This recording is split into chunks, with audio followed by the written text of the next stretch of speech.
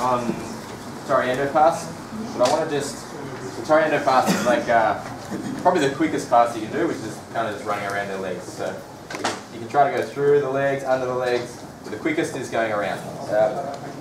So I just want to warm up with some grip fighting stuff that I think is important for getting the Toreando. So often you'll set this up when someone's playing like an open guard, whether it's a spider guard, so we can work with that today, just to warm up. And we'll do it without him holding the grips, just to get used to the motion we need to do. I need to make sure I control the grips before I Toreando. So if Craig's foot's in my bicep like that, when I try to run around, I can't clear, okay? So I need to make sure I've got the inside space here, like this, okay? So basically, just for a drill, for a warm-up drill, Craig's going to try to keep both feet on my biceps, and I'm just going to keep circling my hands in. So just kind of Craig's just tracking my biceps as I move, like this. And as you feel it, I want you to drop your hand inside, circle, and come out, like that, okay? It's actually quite good initially if you can actually just hold the shin, like this. If I hold the shin, try and put your foot back in. Great. Yeah, and I'm putting like a pressure, not directly at him. This is where I think a lot of people go wrong. See, when I push at him, he gets his foot back in. I'm pushing his shin a little bit laterally, like that. First of all, it's hard work, that's great if you keep that there, and it's hard for him to circle back through. Okay, so I want to do that. Same thing on the other side. So my aim is to kind of get this. Craig's aim is to try and get his feet back in. So we just want to keep, don't hold it for too long. If you get those controls, we're just going here, and we're pressuring, okay? We'll work some passes off this position. But as I said, make sure you're pushing the legs apart and it's on the shin, not the knee. Again, knee doesn't hold his feet in place. Shin. And pushing outwards. I don't know if you can see that. Put your weight into it too. Alright, so let's do that. First on bottom, just tracking. Go 2 minutes on the bottom, 2 minutes on top. My posture, just leaning. Yeah, so I kind of try to sort of put a little bit of pressure onto them, so when they're pushing back, it makes it easier for me to circle in and get my grips. Okay, if I'm too far back, often they get too much hip movement. I want to sort of slow their hips down by leaning into them. I can start to my grips. Alright, let's go. 3, 2, 1. Get into a pass now. So, we're here. I managed to get these grips here like this. You can grab the, especially in the gi, you can grab the pants and put the same pressure like this.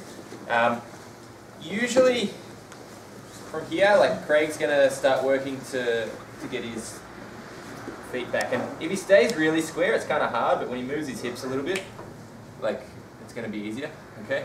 But I can use that same hip movement to secure a pass too. So we're here, I managed to get in here and here, and I've got my pressure outwards like that. Make sure your foot's not, like I like to step one leg forward, but if I wanted to do Toreando I wouldn't step here. So grab that leg and then you got to deal with that. Okay, so just keep it like just out of reach. Alright, as soon as I feel Craig wants to move his hips, I'm going to move with him. And I change the pressure, like it always just stays pushing out. Regardless of where we go, if I can just give an example, like whether he goes this way or the other way, like I'm always pressing out and out with both legs, wherever we go, like this. And then you'll see what can happen here. When I get a good enough angle, I'm now just going to punch away with the bottom hand and drive my shoulder in. Like this. Once we're there, we're pretty much ready to secure the pass. Okay, so we're here, like this. Craig's trying to get his feet back. Turn and punch. It's important here too, like try and punch their far leg away. They're going to be trying to recover this leg in front of you and push. If that knee gets in front, it can be hard to pass. So if I can keep this arm straight out here, it's going to limit his mobility a bit more. Alright, I'll show you how to secure the pass in a sec. So let's just say we're fighting for grips. Come inside, inside, get both sleeves turned, drop your shoulder in down near their stomach, like so. I want you to walk your feet underneath the hips, like this. So I'm trying to keep my left knee to the hip here. Step under his hips. Why? This is going to make it harder for him to hip away from me when he tries to recover his guard. Because I have to let go of his legs at some point. As soon as I let go, Craig's going to move and trying to recover his guard. So I want to make that space as small as possible. You'll feel like you want to pass like here and then just try to go like that. If I'm not controlling the hips, it's going to be really hard. Yeah? Especially on Craig. Okay, so we're here. Come in close to the hips. And I want you to walk behind, so I'm pretty much in line with Craig here. Left knee against the hip here. I bury my shoulder on my head. And my right hand is going to block the near hip like that. Ideally with my elbow. Try and hip escape now, Craig. So I'm pulling tight and pinching with my elbow on my knee to stop his hip movement. From here, I'm going to reach my left hand underneath, grab the back of the collar, and I put my head next to his shoulder. Usually people will start like sitting up and trying to like go like this to try to scoot the hips back and gain some control.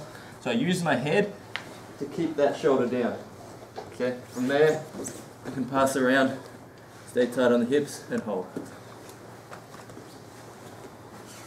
So we're here like this, circle in, get your grips. When you're ready, let's go. Get the Toreando, shoulder in nice and tight to the stomach. Come on onto the hips. Use your elbow to block the hip escape. Underneath, grab the back of their collar. If they're trying to sit up, use your shoulder to keep them down.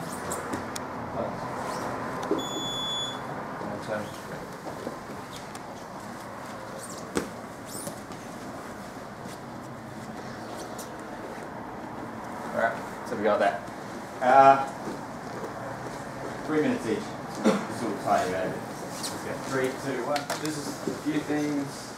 I still see a lot of people doing this and pushing into the knees. You won't pass here. You're just going to put your feet straight back and hit your bicep and you won't get anywhere. So you get the grips, it's pushing laterally and you put your weight on it. If you're doing this, I guarantee you, you're going to struggle. This is not just this, like this slight difference in where you're putting your grips is not just for Toreando. So if you're passing the guard, you're in half guard, whatever, I'm always pushing like that, not like this. I never want his foot like making distance on me. I always want to circle in, keep that leg away. Pass a lot from holding the grip like that. So make sure if you take anything away from this, this is probably the main thing I want is getting your grips right, and putting the right pressure on. Alright, so we'll do the same thing. We get to position here like this. Sometimes, so this one that I just did is assuming I can like open up, like I've turned the corner and I've punched this leg open and hopefully Craig's leg goes with me.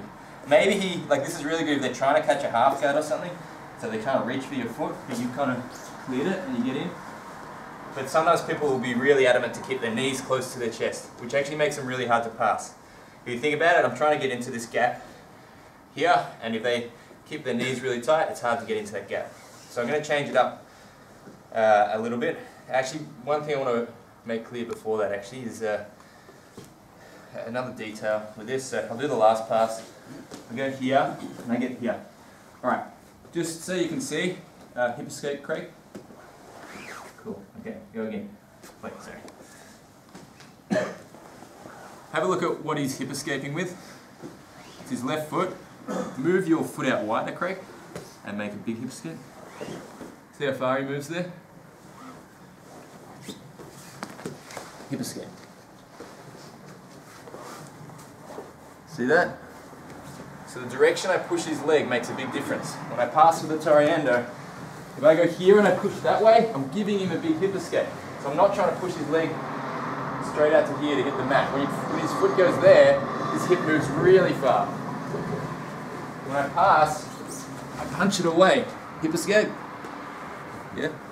You see the difference? If I'm on my back and I can go like my legs straight, so I can go, that's how far I move. If I punch their leg out, they go, and now they're back into a full recovery. So when you turn the corner, punch back.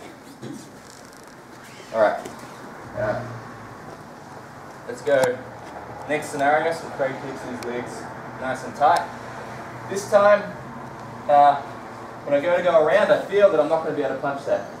So all I want to do is stop Craig from getting his bottom leg back in front of my hip. If I can beat that by just stepping like this, I want to kind of bring my knee in and my hip just past his foot. So when he tries to recover here, that bottom leg's not going to do this. Okay, I've still got to worry about this top leg. Okay, but that's where we're going to start to extend it. So now, so if I can see, I'm here, I squat in, I got my hip against Craig's sort of hamstring, my knee's here. I'm going to turn my knee out and punch the leg again. If I can punch back, it's going to be better. You might have to start out a little bit lateral, but when you finish, I want punching back, like that. Here like this. And here. As soon as your knee, so you're basically coming to knee on belly, yeah? As soon as you're here, you're reaching for the head, and starting to consolidate the pass. Because you're going to pass the knee right, you just need to eventually just block the hip.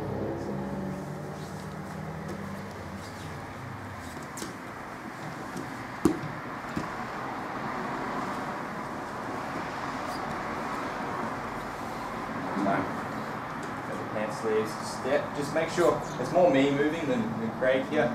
I just step, so I beat that, I'm nice and low, and then when I punch, my knee turns out to go to knee right. Like that. Now I don't want him to hip escape, so I'm starting to pull his leg, if anything, back towards him. Put your foot on the mat. Don't let him put their foot on the mat. Grab, pull in, consolidate the hips. Now, hard for him to hip escape. Finishing side control, pull knee right. Wherever you want. Alright. So we got that. 3, 2, 1. Try to figure out when I actually use this. Sometimes I'll be going for the Toreando. It might be that Craig, like I've tried to push that leg away, but he might have just got a good enough angle that the leg's starting to come in. If he's grabbing my arm, I can't do this. Like if he's got a proper spider guard, but often like you'll be fighting and you're just kind of ready to go here like this. If that foot comes back in, it's going to be to my detriment to sort of try and drive through that, like so. You can see how it's on my shoulder, here like this. So what I'm going to do, I'm basically just going to like, he's going to be trying to push me away with it. I'm just going to go with that and turn, like so. So now I'm just punching, I've let go of that arm and I'm just punching my right hand out. I'm not in a great spot yet because I'm on this side of Craig's body. So I'm just going to keep shoulder pressure. Keep facing like, so I'm going to face towards the legs, keep facing the legs as I run behind his head and end up in side control. So here like so, I go here but Craig gets that arm in. You're still okay to work for this, so try and drive your shoulder in and like right shoulder forward, left back. And just keep that leg. This is going to save you a bit because they're going to be trying to push and move. You can keep that arm, like holding that leg to smooth your hips and everything, Craig. It does make it quite hard. And you can consolidate with your other hand. So do they hold on to spider grip in the right hand? Yes, this one. Their right hand? No. Because it'll be hard to, like if he holds the spider grip, when I turn my shoulders, I don't beat that. So how do you avoid that grip? Well, because I'll probably go, either have circled in and then I've gone for it, but usually it's once I've gone for the Toreando, but he's gone to here, yeah? So he's starting to push me away.